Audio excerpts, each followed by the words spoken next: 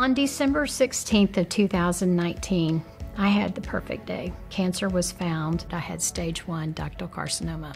It required that the woman that was positioning me on the mammogram machine, she did her job perfectly. Then the radiologist who read the image found that pin-size head of a mass, and he identified it that day.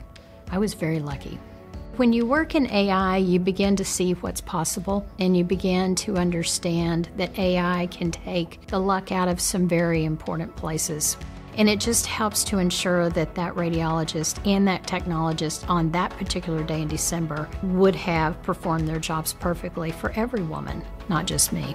So the thing I'm excited about is the technology is now emerging where we can accelerate not only the development of artificial intelligence algorithms, but the novelness of them.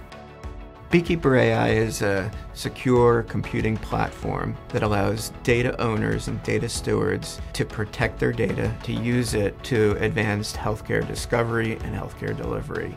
The platform allows algorithm owners to validate their algorithms while protecting the algorithm's intellectual property. Here's how BeeKeeperAI's validation model flow works. An algorithm owner submits their algorithm up to the Beekeeper platform. Their algorithm gets wrapped in a secure computing container, and it then gets brought to the data owner's environment. The data that it's going to run against is also enclosed in a secure encrypted environment. The two are brought together.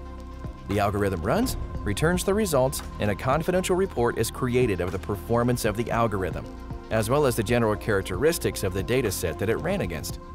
That performance report is the only thing that leaves that secure computing enclave. The data and algorithm are then destroyed.